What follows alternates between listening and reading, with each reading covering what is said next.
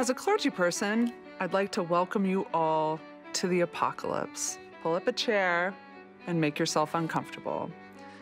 If when you think of an apocalypse, you picture a scary, doom-filled punishment from above, you're not alone. Originally, though, apocalyptic literature existed not to scare the bejesus out of children so that they would be good boys and girls, but to proclaim a big, hope-filled idea that dominant powers are not ultimate powers. Empires fall, tyrants fade, systems die, God's still around. In Greek, the word apocalypse means to uncover, to peel away, to show what's underneath.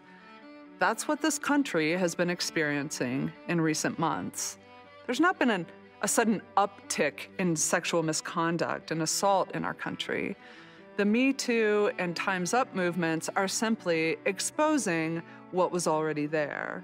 The male domination at the center of the sexual harassment issue is being revealed apocalyptically and in prime time. Wokeness and policy change are a start, but not enough to dig out the full infection.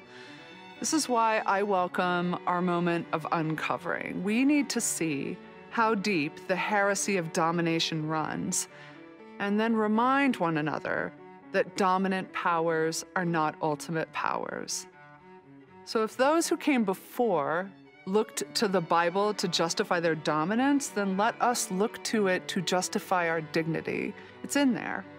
Theology and liturgy are just too potent to be left to those who would use them, even unwittingly, to justify and protect their own dominance.